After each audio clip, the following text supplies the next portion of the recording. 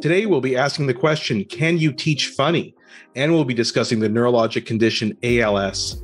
This is Doctor versus Comedian.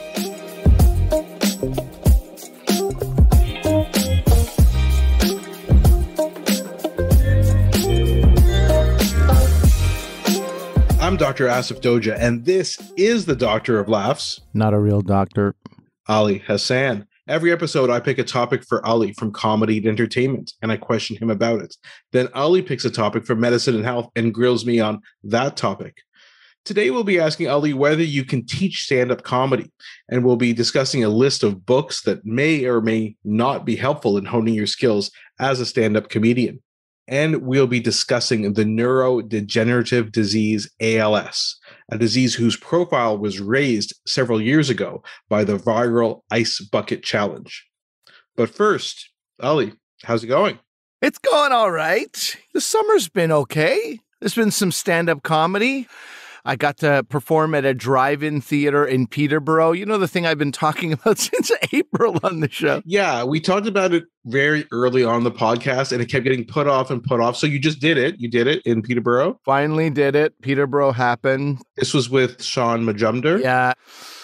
It was great. It doesn't sound like it would be great, but, you know, people show up. They've got the, vans and trucks and cushions. One guy had his van. This was kind of weird. This dude, brown guy, lovely guy, was sitting in the back of his van, and he had decorated the back of his van like a Moroccan shisha house, right? He's got all these cushions and like a kind of a bed. He was on a date. The woman he was with, they were adults, sat outside on a chair, on a plastic chair. Like, she's like, I don't want anything to do with this. I don't want anything to do shisha with cafe. I don't know if you wheels. think I'm going to feed you grapes here, buddy, but I'm sitting outside. Oh, and so you made fun of that? I did make fun of that, but they were good. They were a good sport, but they also didn't deny that they didn't really want to touch each other, or one of them didn't want to touch the other. I got a couple questions actually about this whole thing. Not about those two people. I really don't want to talk anymore about them, but the overall drive-in thing. So when people you barely talked about them. What are you talking about? I don't want to talk anymore. We've given them so much airtime. Yeah, exactly. So so were most people in their cars or like that lady outside the car, like with a lawn chair? Some were in, some were on top. Somewhere on top. Yeah. Dent your car. They don't see. These are tough trucks. This is Peterborough. Oh yeah, buddy, this is like this is not somebody on their Nissan Leaf. Nice. This is yeah, that's right. Yeah, no electric cars. That was there actually was an electric car. One of the funniest things I've ever seen. Now, let me paint this visual for you. Sean is making a joke about how the fact he's an old dad. You know, he had his first child at 48. He's going to have another child soon, either at 49 or 50. Wow. How old is Sean? I just said 48. I don't know what. Sorry. Oh my God. How is this? How do we even have a podcast together? You said he had his first child at 48. Yeah, last year. Then I interrupted you. You didn't say it was last year. Okay. And then I interrupted you when he said he's about to have his next child at 49. So I understand he's about 49 or so. Almost 49. Anyway, okay, he's almost 50. He looks very young. I don't know. He looks very young. He looks fantastic. And he was talking about his wife. He goes, she's no spring chicken either. If you have kids around, just, put your hands over their ears for a second, I guess. But he goes, I didn't think we'd have kids. I thought it was, I'd be shooting sawdust into a vacuum bag, basically. So as he goes, I thought I'd be shooting sawdust into a vacuum bag. Like the car, the Bolt, the Chevy Bolt, a Bolt just turns around out of the parking lot and leaves. And it's leaving. So I'm on the side of this parking lot, and they drive very slowly, which is so hilarious because you don't want to get out of battery mode. You're in the Bolt. And it was either Peterborough's oldest parents or grandparents. I think it was grandparents with little kids. And one of the kids, as they drove by, was just looking out of the side of the car with their fingers curled over the window, kind of like I don't want to leave.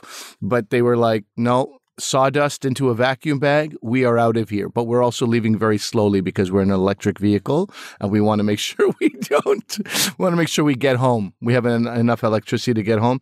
To me, that was the funniest moment of that entire show. Anyway, Comedy is back, baby. I don't know if it's back. We're gonna have a fourth wave. Let's do an episode on how we're probably gonna have a fourth wave. Please, another time. Please let's not do that. But you know what? Someone did suggest that we do an episode sometime. A listener said, "Could we do one on This Hour Has 22 Minutes," which is a very famous Canadian comedy show, and Shaun Majumder was on that for several years. So we should think about that. Maybe we could even get Shaun on the show sometime. Absolutely. Next time, if you coordinate this better, perhaps. Sure. My buddy Trent McClellan is on the show now. And okay. I'm certain we could have him on the show. And Mark Critch is a friend of mine. I had dinner with Mark Critch in St. John's just a few weeks ago. Yeah. Name dropper. Well, no, all that to say it would be it's a great idea, and it would be a fantastic episode. Yeah. Maybe as the new season is coming out. So yeah. Do you want to move on, or should I ask you how you're doing rather than look like a complete narcissist? Like, here's how I'm doing. 7 reasons why I'm great. Let's move on without asking you how you're doing. Well, I mean, those types of questions, like, what do you want me to say? Like, I should just say good, and then we play the music, right?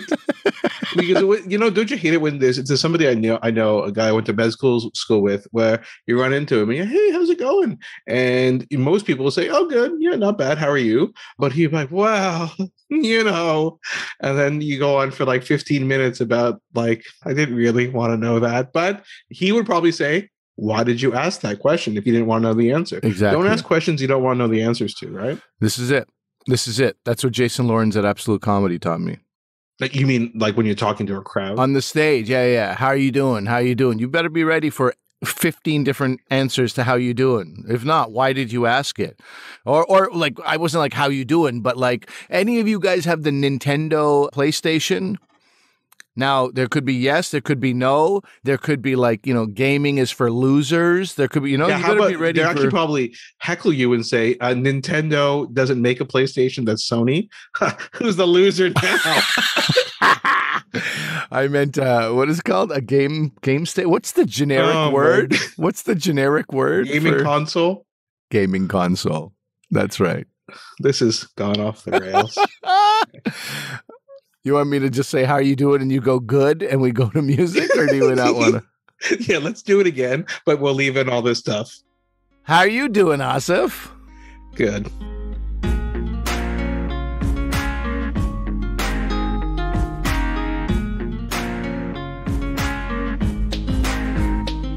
So, Ali, I've been wanting to ask you about this topic for a while now, because as we've talked about several times in the podcast, you keep dropping about how you're like a big professor at Queen's University, that some call the Harvard of the North, but nobody who does not go to that university calls it that. But it's a very good university. It has a well-respected university in Canada. So you're teaching a course there. And I thought about because you told me, correct me if I'm wrong, but at the end of the course, you teach this course. It's in the Department of Theater, or is it drama? It's the Dan School of Drama and Music. Dan School? The Dan School, Dan. Yeah, Dan. There's a lot of people named Dan in Kingston, so they just said, let's just name. No, it's a family or something. Big donors, I'm sure, to Queens. So you teach in that School of Drama, and you teach. What's the name of the course? Is called what? Introduction to Stand-Up Comedy is the one I'm teaching in September, and then there's a new course about diverse voices in stand-up starting in January. Oh, okay. Yeah. Well, we'll talk about. Sure, that's another maybe topic. That's another episode. That'd absolutely be interesting to talk about that, actually. But do you expect these students to like perform like stand-up and have a routine at the end of this? Is that the practical exam? Like, what are they learning? That is, in fact, the final exam, but it's called Introduction to Stand-Up Comedy because I also want to teach. I'll be honest, I didn't want to do a whole semester of stand-up. The question you asked in the open is, can you teach somebody to be funny? And the answer is not always yes. You'd love it to be. Look, you could teach me how to play guitar, and I could play it, but could I really play it really well with my musical handicaps and various challenges? Not really. Some people can be prolific, some people can be very good, and some people will just be okay no matter how much they practice. What you can teach is the structure of stand-up, right? You can give somebody the tools. But the best, I believe this from day one. I started doing comedy at a place called the Comedy Works in Montreal. And Jimbo, who owned the Comedy Works, I remember him being offended that one of the veteran comedians was starting to teach a stand-up comedy class. He was like, what the hell is that? What is that? You can't teach you know where you teach stand-up? There. And he pointed at the stage. That's where you can teach it. That's where you learn stand-up. That's the only place you learn stand-up. And I believe that getting on stage was the greatest teacher. Now, not only that, but I also went Thursday, Friday, Saturday. I would go downtown and I would watch comedians and sort of like examine and learn and just soak in comedy. And sometimes, I go there with a mission to like figure out how they set up, what's their first joke, what's their closer, how do they set up each joke. But they're so unbelievably effortlessly funny that by the end of it, I was like, God damn it, I didn't learn a thing. You were just enjoying I was enjoying comedy, it so much that I was like, I wasn't really a student tonight. But, it's funny. I'm going to draw a parallel to medicine, right? And I think this is kind of the way you'd argue the point to Jimbo, who I was keep calling Jimbo Jones, assuming he was on The Simpsons. He was not. So, okay, wow. So in medicine, you do your first couple of years of what's called pre-clerkship. That's in-class learning, going to lectures and things like that. And then you transition to clerkship where you do the ward rotations, right? So you can't do one without the other in medicine, right? You can start in the wards on your first day, but that's probably a bad idea because you have no idea what you're even talking about. You don't have the basis in terms of how diseases work, how the human body works, right?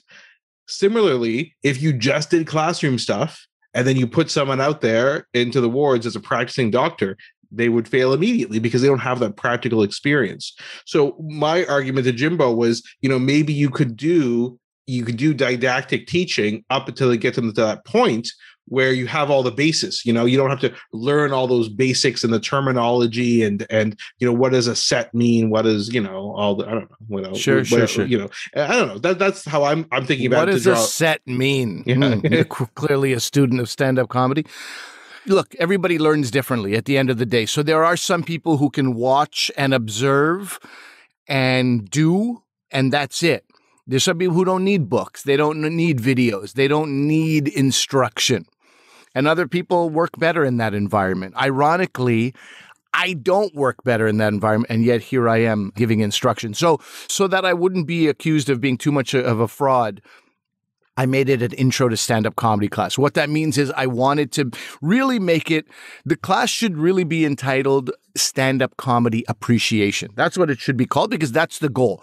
Understand where it came from. It has racist roots in these minstrel shows in America in particular. And then, what happened in vaudeville and then the Borscht Belt. And I find that stuff incredibly interesting, what comedy used to be, especially the Borscht Belt comics of the 50s and 60s. You never learned a thing about them. There was never one genuine thing coming out of their mouths, right? It was all like, my wife, I'll tell you, she's like this. Some of these guys weren't even married. So is stand-up comedy an inherently American art form? It's not. It was happening at the same time in the UK. It developed into a beast of its own in the UK. But yeah, I think America has a strong claim to a large part of what stand-up comedy has turned into. And so that's why we can talk about its roots in particular and not be like, well, what about England? What about Australia? Yeah. So, okay, well, let's go back. So, yeah, I hear what you're saying. Like, you didn't want the course to be just like, you're going to learn to be funny and you're going to learn to have a 8-minute set by the end of it. You want to be all encompassing. But we'll go back to my question, though. So clearly part of your course is developing stand-up, right? So let me just focus in on that. Like, where do you start? Yeah. So I was going to answer this too. Like, number one, I didn't want to look like a fraud because I can't even learn like this and yet I'm teaching like this. But number two, I didn't want to do a whole class with what potentially half the class may not really be particularly funny. Now, these are drama students. Many of them are fantastic. A few of them, these are second-year students. I was like, oh, you have a future in television writing right now. You could drop out of Queens and write on some television shows right now. Some of these students were phenomenally, inherently funny. Whether those were their goals or not, to write on television or not, I don't know. But some of them, I even told them, I'm like, I'm going to keep my eye on you because I think you have a very bright future in the comedy world. But the other thing is, I wanted the appreciation because the other baggage I come with is that there's so many people who think they can do stand-up, right? Oh, I could have done stand-up comedy. Oh, it looks easy. Well, it looks easy because of all the work stand-up comedians put into it to make it look easy. And so that's why I wanted that appreciation there too. And sure enough, when you get to the stand-up portion, which is like the final third of the class, you understood where stand-up comes from. You understand now joke structure. In the second part, we're looking at the anatomy of a joke. You understand the history of comedy. You understand the different styles of comedy. So you can give it some thought. Would you be an alternative comic? Would you be a political comic? Would you be a absurdist or observing? And we've seen these different styles. And now the last third of class, give it a shot. And, certainly with some students, you see their material and you're like, oh, I'm not really sure where the funny begins or ends here. And I always go back to this one comedian who asked me years ago in Montreal to read over his set. Would you be able to help me with my set? And I remember he sent me the set and I just was like, this was the worst thing I ever volunteered to be part of because it was just words. It was just words. And I was like, there's no setup. There's no punchline. There's no laughs in between. And so I just had to go back and be like, I'm not sure what you're going for. What does this mean? Why are you doing this? And it was really, this guy had the greatest stage presence and the most awful sort of sense of humor. And so my worry is always like, will this happen with the students? And for sure, some of them are naturally very funny. And it's as if they've been working on sets for many years and now they finally get a chance to perform it. And others are like, it's, more sort of verbal diarrhea. And we got to kind of reel it in and be like, okay, you're going off the rails here. And, sometimes that stuff that could be funny when you're talking to your buddies in a basement apartment somewhere and you're having a laugh, but it does require some degree of structure on stage. And some people, they don't really have that. And so if you can give them some structure and you can give them some, the greatest advice that I also got from Jimbo is about economy of words. Don't take 12 words to say something you can say in 5, right? So sometimes that's like, you're sort of rambling here and you just went on for, I would say, about 30 seconds and none of this is actually funny. So let's scratch this out. And I really love those exercises with students about looking at like, let's get to the heart of what's funny. Let's get to the meat of what's funny here. And that same thing happens. It happens in writing. It happens in all kinds of writing, technical writing, like scientific writing, like I do. That's good advice. I think in any time you're trying to communicate something, brevity is the soul of wit is an old axiom, but these things are all based in truth. So can you go into a bit of detail then about how you teach them about joke structure? Like, I mean, I'm sure that's like a whole hour or hour and a half lecture, but the challenge there is, the classic joke structure was you have a setup or you have a premise and then you have a punchline. Now, that's very, very simplified. That's that Borscht Belt comics thing, but you can have misdirection. You can have tags on top of the punchline, 2, 3, 4 tags. You can be a storytelling comic and not have any of that in place, right? You just have consistently throughout your joke funny things you're saying, and people just went along on a journey on a great story. So some of that stuff is harder to teach. And if you're using textbooks, you can confuse people like, hey, I just wanted to tell this funny story. And I don't really have punchline setup. I don't really have that. And then, callbacks, teaching callbacks, how to call back to your own joke from the beginning. Sometimes it feels forced. Sometimes it feels organic.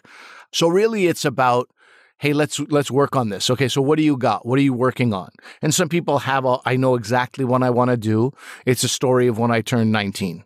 And how I woke up that morning and, without any clothes on and how it led up to that. Okay, great. So you have that. Other people, I'm not sure what to do at all. So when you have 20, whatever I had, 30 students, you have 30 different personalities, 30 different comedic styles. And in some of those cases, there's no style yet. There's nothing. That's what this course is about. But for some of them, I can picture that, if they have it well formed, right? Then it's like you said, you may be cutting out some words here, maybe putting a call back in here. It's just kind of fine tuning that and coaching them a bit on it. But what do you do? No, if I'm in your class and I'm coming up to you and I'm like, yeah, I don't know. I have no idea where to start. That happened with at least 3 students. So what do you do? Okay, can you tell us? You go, listen, you have to mine your own life. You have to mine your brain. It doesn't have to be personal, right? That's a style as well. It can be stuff that's happened to you. If not, it's like just observations. And we've also done exercises throughout the semester, right? In fact, we did so many exercises that I got an email from a student saying, "Sir, I love your course, but I'm doing more work in this class than I'm doing in my 4th year thesis class." I was like, "I'm so sorry. I didn't realize, because I'm a first time teacher. I'm like, I guess everybody loves this as much as I do." And I was overloading them. And in the reviews also, one of the students was like, the first 2/3 of Mr. Hassan's class was absolute hell. And then it got better. And the reason it got better is because I was like, "Oh, I didn't even realize that I was giving you too much work." Because it's all online and it's on Zoom, and I figure they have more time somehow. But they are taking 7 classes. So anyway, it took me some time to get used to that, but we were doing a ton of work and lots of exercises. So for example, 10 observations, all right? Make them funny or make them funny, make 10 observations. Then, the next week, take those observations and make them funnier based on what we learned this week. Turn those observations into something funnier. Add a tag, a funnier premise. Take, where, when, why, how, put all these elements into your jokes. And so I'm going to show you what assignment was. This is the assignment that all these students hated. Number 1, give me 10 examples of jokes that you love. All right. Then tell me who the comedian is and why you love the joke. Right. So, for example, 10 examples. That's a lot. Dude, this is only 1/8 of the assignment. That's why these people hate me. So then people went through their 10. Then a comedy warm-up exercise. Okay. This is from a book called Comedy Writing Secrets. It's 20 what-if scenarios that you find funny. So these are 20 different things. So that's already quite a bit. Then there's another exercise, which is write 5 original funny things about the following subjects: animals, movies, transportation, food, rent. So I'm making comedy difficult. I'm like making comedy like, look, this is what you gotta, this is. And then there's another exercise called the 3s formula. 3s stands for target, hostility, realism, exaggeration, and then emotion, and then surprise is the S. So you have to put all that into like 5. So these guys are like... That's a stupid mnemonic, by the way, because you think it's going to be 3 things to talk about. Absolutely. But each of those letters is the stupidest because comedy comes in 3s as well, right? So it's very, It's when ridiculous. they find out it's 6 and nothing to do. Well, no, so I hear you. I mean, you certainly did make it into a lot of work, and I could see the nuances here. As you said, some people are funny with these already well-formed jokes. Some of them need some work. Totally. And I told them that that's like a foundational exercise. So later when you start developing your set, if you don't know what to talk about, you go back to this assignment. You wrote 20 things you found funny. You wrote about animals, movies, et cetera, et cetera. You did this 3s exercise. So I think I'm still going to give that exercise. I'm going to give it earlier in the semester so that they can still drop out of the course if they're like, this is too much work. Maybe I'll make it a slightly shorter exercise or break it in half. Well, let me ask you this question. So I'm always curious about this, because you get people coming up to you all the time with like, oh, here's something funny. And they don't telling you a joke. They're just telling you something funny. And often they're not even doing that. They think they are, Right. But here's a premise for you. I'm like, what is that? That's something. So let's do this right now and see how this works. Because I just wanted to see your thought process. So a couple of weeks ago, the Olympics have been over for a couple of weeks, but you and I were talking about the Olympics, and a Canadian who won the gold medal in 100-meter butterfly was Maggie McNeil from London, Ontario. Big celebration across Canada. She did a great job. And then, of course, Maggie McNeil, when you look at her, she's of Chinese background. In fact, she was born in China in February 2000 and was adopted by a Canadian family a year later. And so she's like 21 or so and grew up in Canada. And I just thought it's funny because the name Maggie McNeil, you hear that, it's a Scottish girl. You think that she'll look like my wife who has red hair and freckles, right? I'm like, oh, well, interesting. Okay. And so we were talking about that, but I'm like, is that anything? Is that a joke, or is that just some dumb observation? Like, what is that? Well, for me, it was, in that moment, this is what my thoughts were, because when you look up Maggie McNeil, you look her up and the questions that come up what ethnicity is Maggie McNeil? So people are clearly curious about it on Google, right? Yeah. And another one that comes up is Maggie McNeil Indigenous, right? Like everyone's trying to make sense of her face and her name. So I was like, okay, so there is something there. People do wonder about that. The challenge, of course, is if people don't know who Maggie McNeil is, you have to paint the picture.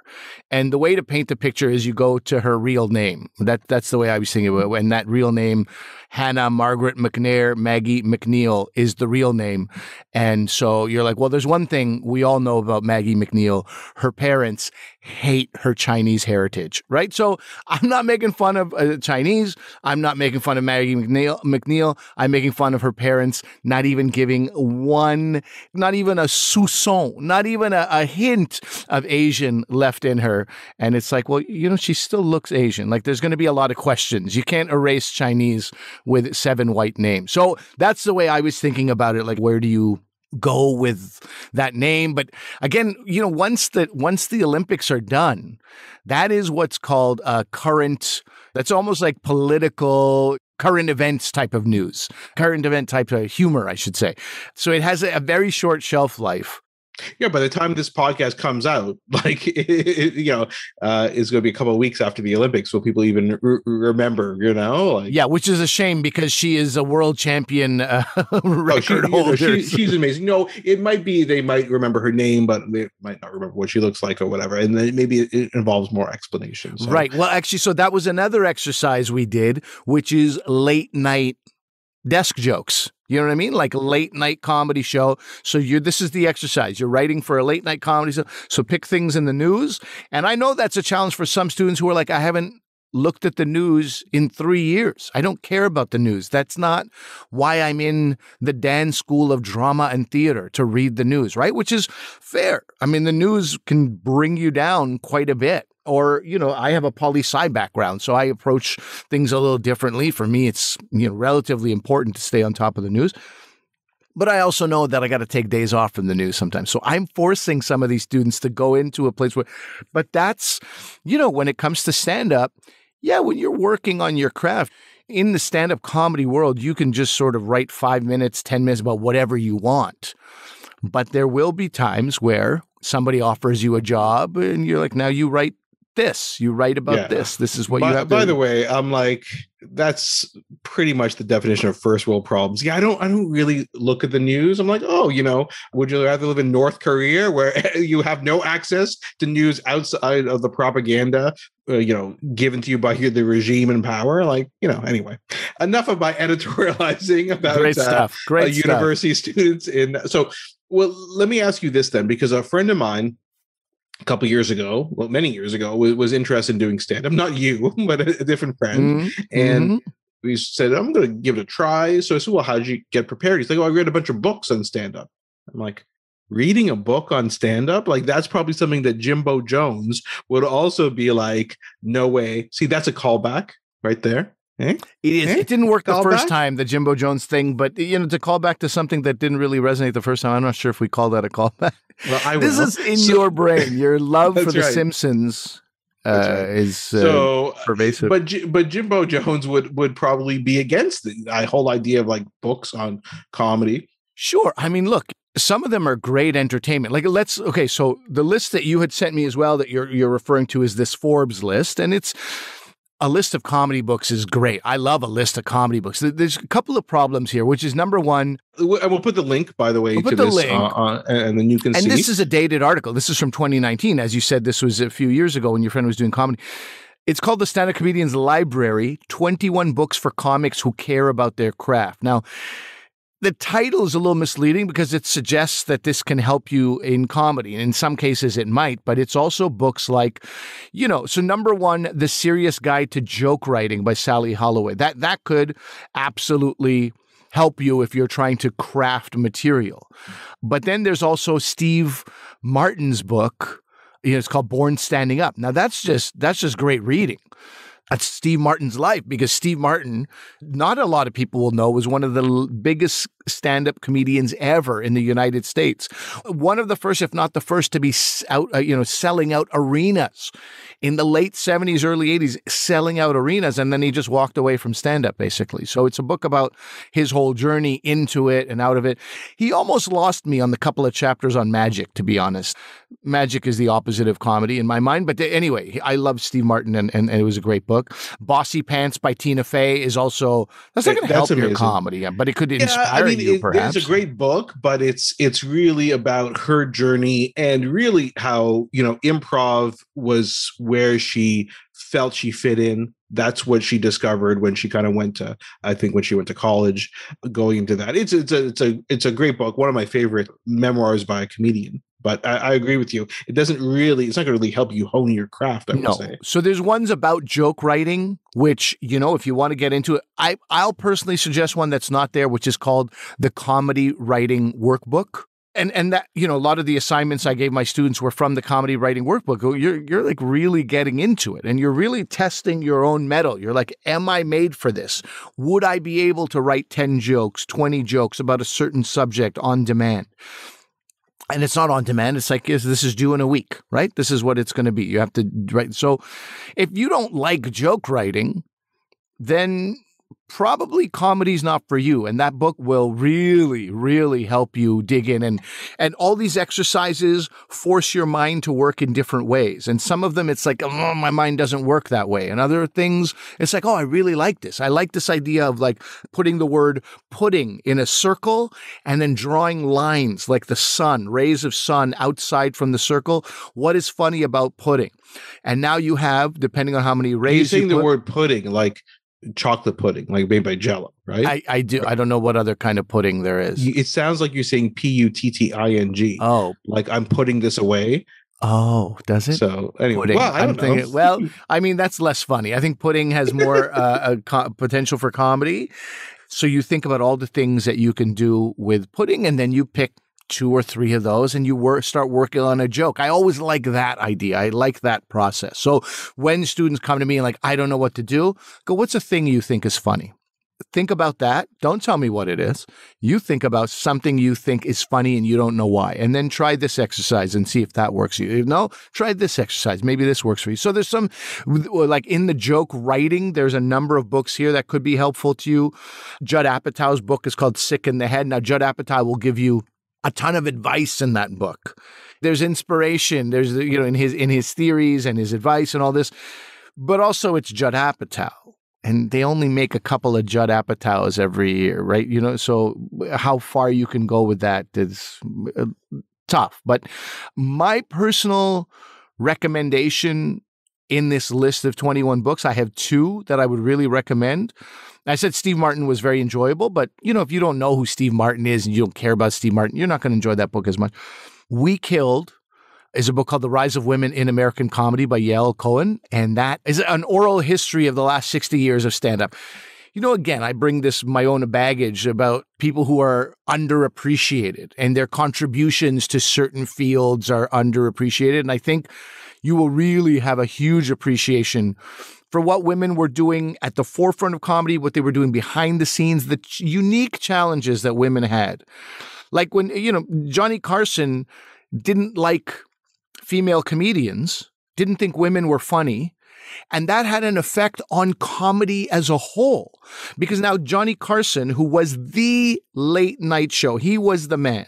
And he had a booker who would go to comedy clubs to see comedians to possibly book on Carson on the late night talk show in the U.S.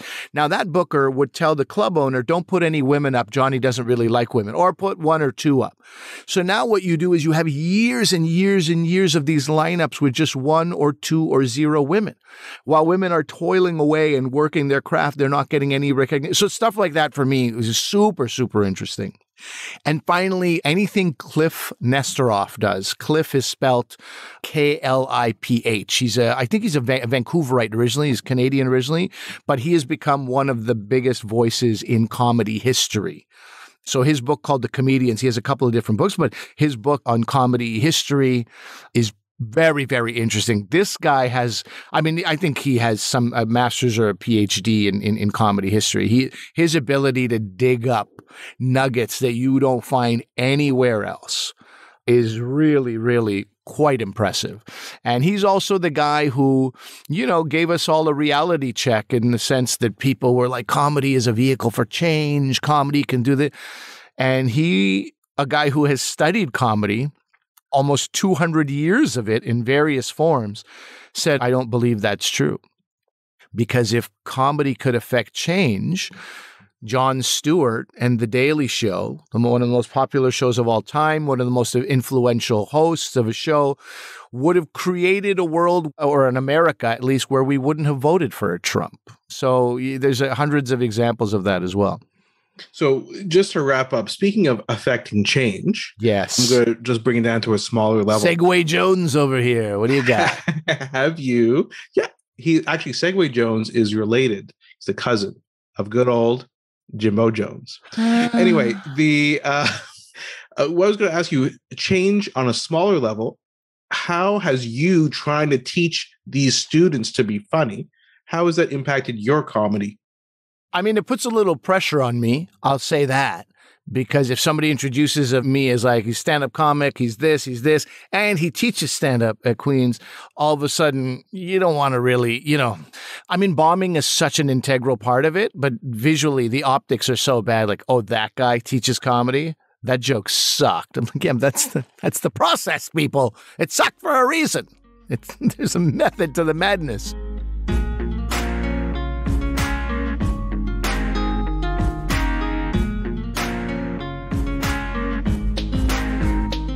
All right, switching gears to something arguably not comedic at this point. Asif, first things first, we are going to talk about ALS, but I want you to mention why we're talking about this subject, how this came about. Right. So we had a listener named Jan who has a relative who is dealing with ALS. And she's like, would you guys ever talk about this? And I can mention a bit later on maybe why she thought it might be appropriate for the podcast.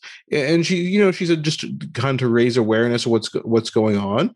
And then I'll mention later on as well, I have some personal connections to ALS through some good friends of mine. But it was a listener who said, when we talk about it, I'm like, yeah, I don't know. Should we talk about it? I was a bit worried about my friends whose family members are dealing or have dealt with ALS about talking about it. But in the end, I thought it was a worthwhile subject to discuss. Thank you from myself as well, Jen, because that was on a list of proposed topics we had, but we both found it so incredibly serious and also sad that we were like, oh, maybe we shouldn't bring this up. But it's a good reminder that no, we talked about sad topics before. So this is something that we can broach regardless how serious it is. So I also have two people I know, one particularly well who passed away from ALS.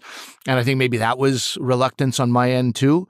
But I wanted to know, dude, what is it? Where has it been? Why does it exist right now? That's really the crux of what I'm asking you. But I think many people got to know ALS because of this ice bucket challenge. And I don't even know if I would have participated in the bucket challenge had it not been for Joanna Downey, who was this terrific comedian, originally from Montreal in Toronto.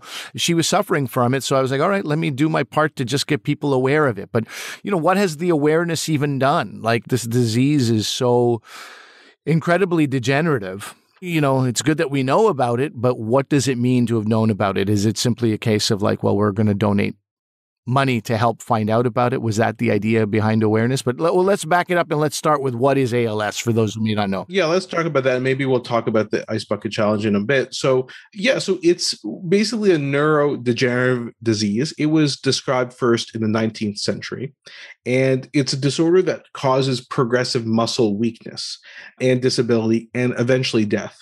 When you get it, the median survival is 3 to 5 years. And again, like many things, I know patients and family members, and I know you get frustrated when I say we don't know the cause. We don't often know the cause. And there's no cases of people surviving it. Is that right? It's effectively a death sentence? Well, it's very interesting you say that because Stephen Hawking a lot of people say he has ALS, but it's not possible that he had ALS because he was stable over time. for years and years, right? Stephen Hawking was alive for more than 3 to 5 years after he was diagnosed. So he didn't have ALS. The thought is that he had a motor neuron disease, and that's what ALS is, but he probably had some sort of atypical form. But people who actually have ALS, the vast majority will die within this 3 to 5 years. Some live longer, some live shorter. So what happens is, I don't want to get into too much details of the anatomy, but in our spinal cord, we have what are called motor neurons. And these neurons, they're the cell body where our nerves originate from. Okay. And so in our brain, we think about something, the pathway goes all the way down to our spinal cord. Then the next target is these motor neurons, and then it goes to our nerves and muscles. And it's these cells in our spinal cord that degenerate in ALS and some other diseases, which we'll probably talk about in another episode. That's not the only area that has this neurodegeneration. Other areas in the nervous system also have it.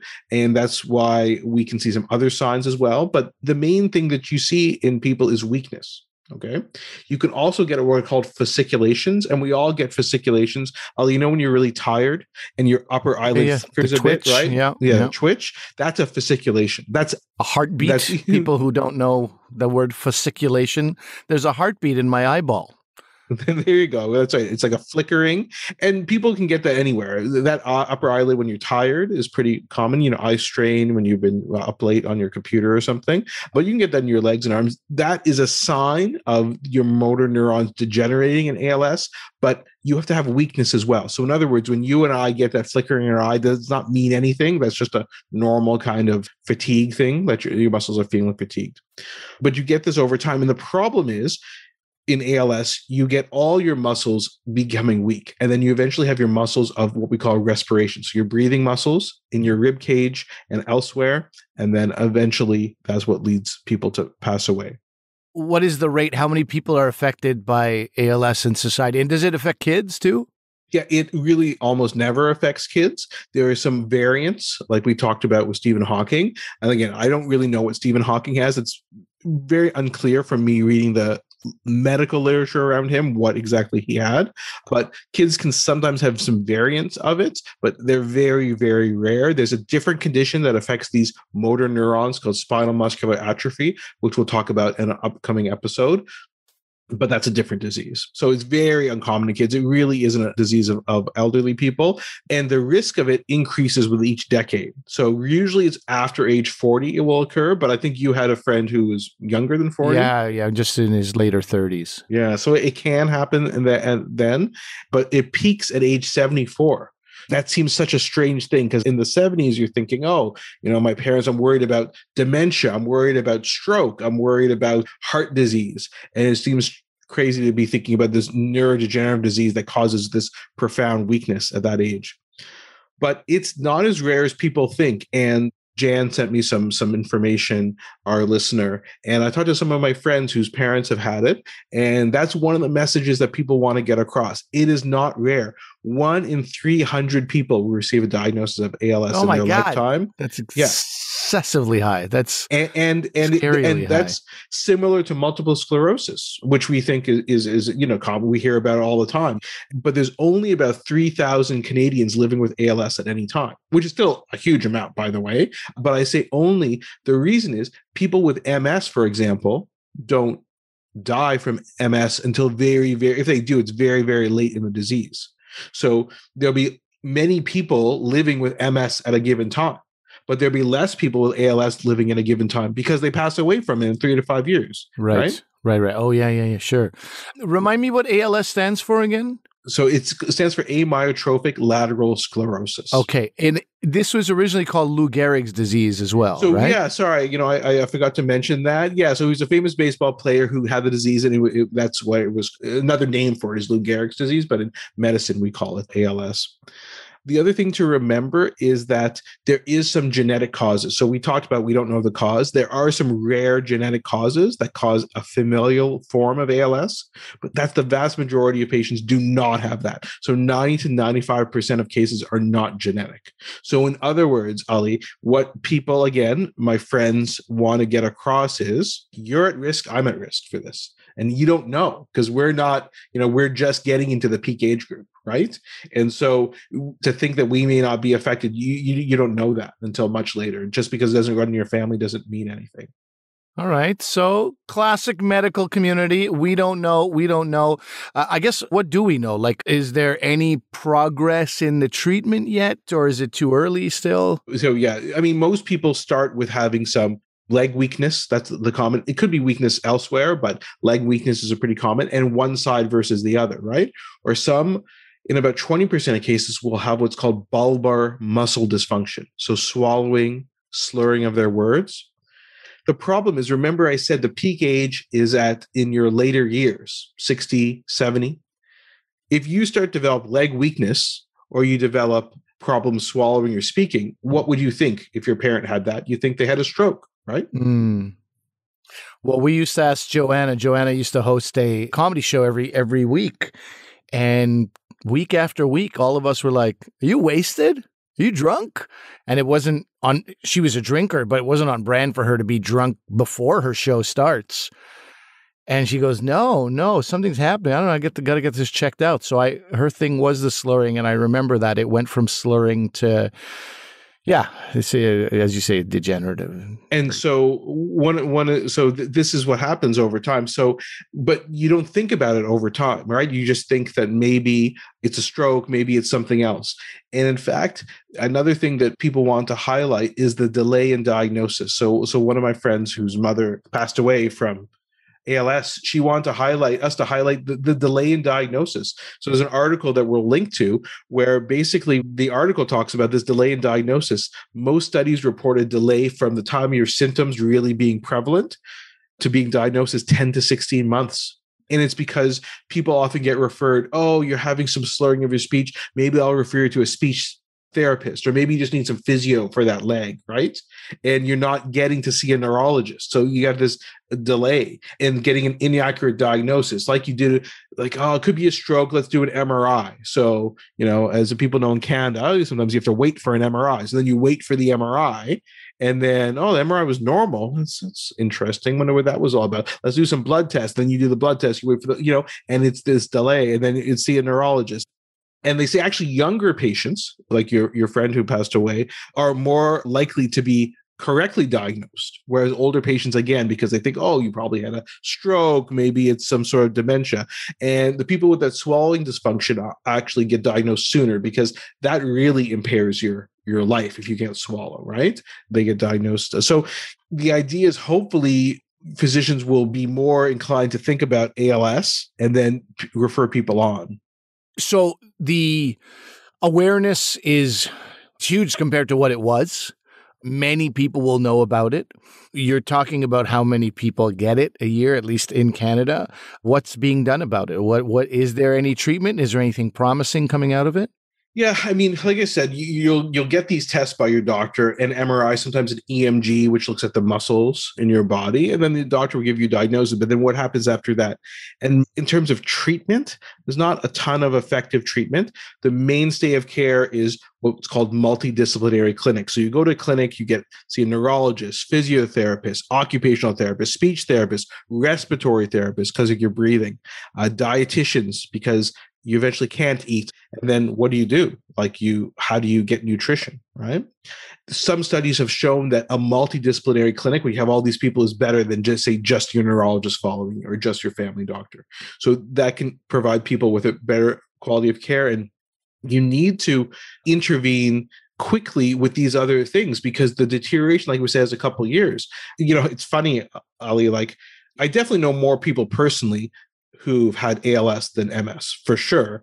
And probably cancer is about equivalent in terms of people I know, because again, when Megan and I first moved in our first house, someone down the street was doing all this construction and remodeling their house. They put a ramp in at their house. And then one day this gentleman was in a wheelchair and he kind of came up to us and started talking to us. And, he was telling us he was diagnosed with ALS and they had to redo their whole thing and invite us in for like a coffee or whatever at their house. And then, a year later he passed away. So that just highlights to me the speed that you need to get things going in terms of supports for families. Again, people have to remodel their house. They have to get lifts to kind of move people from one area to the other. It's constant supervision. And something else that some of my friends want to highlight is it's very important to have appropriate supports because it can be very isolating for families and for people. And the other idea to talk about is caregiver burnout, right? Because, it's often the spouse or the kids who are taking care of somebody who needs almost total care by the end of it. And you really need to make sure that we're doing something to make sure people are supported by their community. In terms of treatment, there are a few drugs that are approved in Canada. One is called Riluzole, and the other is edaravone. And they both can sort of decrease progression of the illness a little bit.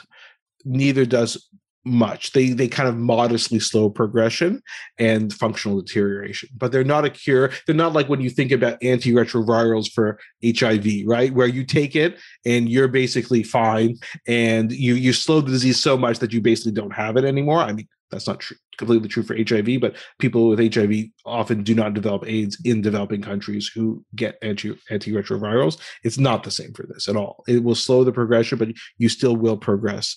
There are several studies going on right now looking at stem cell therapy and some other new drugs that are on the market that hopefully will help. Some of them are being tested just in those people who have genetic problems, but we really need to increase this. And this is what Jan, our listener, kind of said. And this is why she said, maybe it's a dark humor kind of thing. But she's like, I think her point was that people have a very short amount of time to live when they get diagnosed.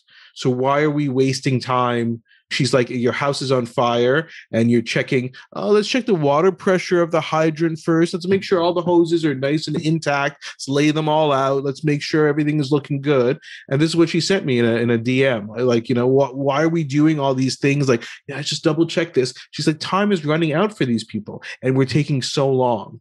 And so I think that last thing that people want us to cover is the advocacy for ALS. So, advocacy is such an important part of ALS. And so there's different organizations. So in the US is the one that we kind of know the most, and that's this ALS association, which is als.org, because they were the ones that kind of raised all that money through the Ice Bucket Challenge. And which is 7 years ago now. Can you believe it? It seems like it just happened. It was 7 years ago. I only know it's 7 years ago because my young son, who is now going to be 10, didn't have the arm strength to lift the ice bucket over my head. He was a little dinky weakling. And I remember the video for that reason. He couldn't lift it, so he just poured it on the middle of my back. So for people who don't remember what this was, it was you basically had a choice of either getting a bucket of ice dumped on your head or donate money to fight ALS, or both. Most people did both. And you saw all these videos of people, and it just became more and more famous people. So Justin Bieber, LeBron James. Interesting British pronunciation. King James. Jeff Bezos. Okay, whatever. Oprah, Bill Gates, George Bush, and Barack Obama didn't dump the ice bucket himself, but still donated. And so they raised $115 million that year, which is double the amount that they normally raise in a year. So in other words, their fundraising is actually pretty good, but to double that in a year, and there's a interesting article on Vox.com, which you can see from a couple of years ago, where they talk about the money that came in to the ALS Association and how that money was used. And they use it relatively well. There are some financial challenges when you get a big windfall like this, but I think they use it relatively well compared to some other charities who got big windfalls that are not ALS related. So that's one organization. There's another organization in the US called I Am ALS, which has done a lot of work trying to boost money for research and to get treatments for people. This guy, Brian Wallach, I don't know if I'm pronouncing his name properly, Wallach. He was diagnosed with ALS at age 37, and he previously worked for Obama. And he has a very interesting story about how he started I Am ALS and working towards this research.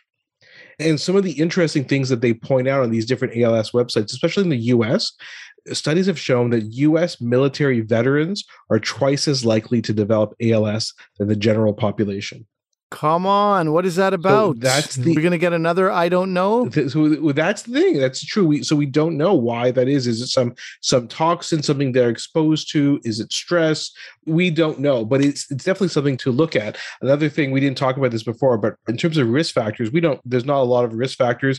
It's mainly age, and if you happen to be one of those rare people with a family history where it's the genetic form. But they also suggest that cigarette smoking may be a risk factor for ALS. That's kind of accumulating over time. Again, no one knows why that is and exactly how that would predispose people. But that's what this research is for, right? That's what all these organizations are trying to raise money for. But I think one of the attacks in the U.S. is to say, like, look, it affects these U.S. military veterans, so perhaps the military and the government should be investing more in ALS research. In Canada, we have ALS.ca and we have ALS Action Canada. And ALS Action Canada is a very interesting organization who basically did this huge research position paper that they wrote, came out last summer, and it's never been undertaken, something like that in Canada. And then they gathered all the evidence, again, from a grassroots organization and circulated the paper and basically try to develop a holistic plan for Canada, not just with research, but support for people living with ALS. So I think these advocacy groups are very important and are really kind of the lifeblood of support and fundraising for ALS. One thing to keep in mind is, I just keep thinking about something you mentioned at the beginning of this section of the podcast. And you said that this is a sad sort of thing to talk about. But that sadness you hope would turn to action, because we obviously want to talk about things that have happy endings, right? And currently for the vast majority of people living with ALS, it doesn't turn out to be a happy ending. But the problem is when we as a society hear about a sad diagnosis or prognosis like that, we kind of want to block it out. But that should be the opposite of what we're doing. And that's what all these advocacy groups are trying to do. Again, they're trying to say, like, when you have this diagnosis, you have a very limited amount of time. So we should be focusing so much research into this, right? Because it's an often fatal disease in a very short amount of time. So I just want our listeners to think about what can they do. We've named 4 different organizations that exist in the US and Canada. And there's lots of these organizations across the world as well. If you're from a country outside the US and Canada, you can think about doing lots of things. People who invested in the Ice Bucket Challenge, that was very helpful. But that was a one-time influx of cash to the ALS Association in the US. And other organizations across the world also got an influx of cash. But people should think about, is there anything I can do in terms of volunteering or even becoming a monthly donor? These things would really help, and I would encourage people to look more into that. And yeah, I did say the word sad. I did use that, and I think that's not maybe not great. I just know that there was a lot of sadness around the people who were in the lives of these people we know who have ALS. And, you try to be hopeful and you try to be positive for them because they're going through their own level of grief as they know that their quality of life is decelerating very quickly. So I did want to end on a positive note. My friend Joey Elias had pointed out this particular article to me and this particular person. And this is somebody named Chris Snow. He is the assistant general manager of the Calgary Flames in the NHL, and he's been publicly battling ALS. So he was diagnosed in 2019 and given a very short lifespan. I mean, he was given, I don't know what it was. It was something like 8 months to live. And he has been taking this, maybe you can talk more about that, Asif. He's been taking this experimental medication. It's still in trials, right? It's in a phase 3 clinical trial. And that has actually, now, this may not sound promising to many people, but when you're in that world of ALS, this is promising. It paused his ALS for 9 months. Absolutely. So this medication is called tofersen. It's a genetic therapy. So you can only really use it for people who have a genetic form of ALS. And remember, we said that's the vast minority, like 5%. And so Chris Snow actually happens to have the genetic form.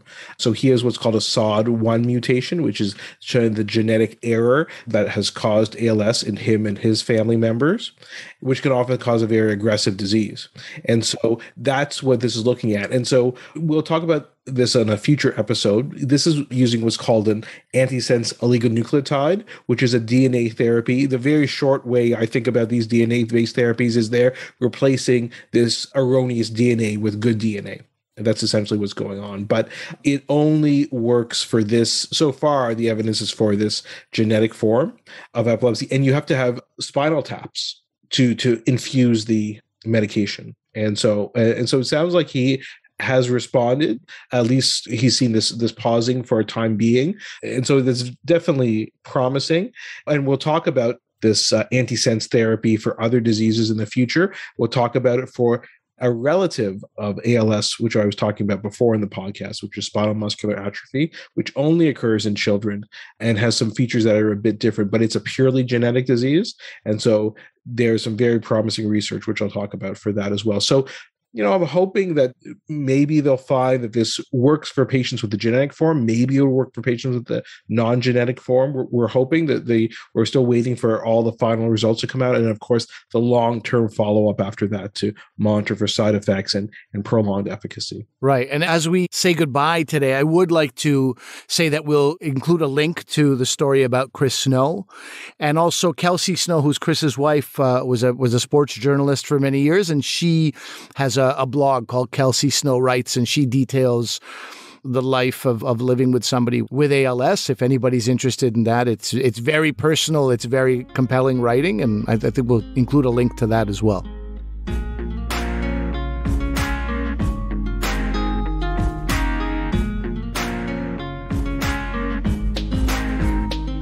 So that's our show for today, Ali. Yeah, I mean, it's what do you want to call this? It's a bit of an emotional journey, especially if you know people who have suffered through ALS, but hopefully we let people know that it's just the beginning, and there are groups, advocacy groups, and there is like a small glimmer of hope that will hopefully turn into something more hopeful over time. You mentioned HIV, which was obviously hopeless at one time in the 80s, right? It was like a death sentence, and hopefully it's a similar thing where these things take time, they take money, they take investment, they take interest from the science community and society at large, and I think we're seeing that. Well, yeah, quite an episode. We laughed and cried, ran the gamut of emotions. Mm-hmm. But just before we get out of here, anything to plug there, Ali? No, I think standupali.com is a place you can go, and I'll things that are coming up, I'll put news up there. I'll put news about any, if some of these auditions I'm doing go well and turn into something, I'll let people know what's happening. Yeah. Definitely. There's a few things coming down the pipeline, but nothing confirmed. So standupali.com is the best place to go. And I'll have I'll share good news here and there as it comes my way. But definitely something to plug right now immediately is this website. We have a listener base that continues to grow, and we really appreciate it. We thank you for spreading the word. If you can spread the word to just 2 people about this podcast, if you think they would be fans and there's information in here that they would enjoy, we would really appreciate that. Absolutely. drvcomedian@gmail.com if you want to reach out to us, or on social media, Dr. V Comedian on Twitter, on Instagram. We're everywhere. Facebook, LinkedIn. You can find us just about everywhere. And please reach out to us, as Ali said. And remember that although I'm a doctor, I'm not your doctor. Medical issues we talk about are for your interest and information only, and they're not medical advice. Please consult your medical professionals for actual medical advice. Thanks for listening. We'll see you next time. See you next time.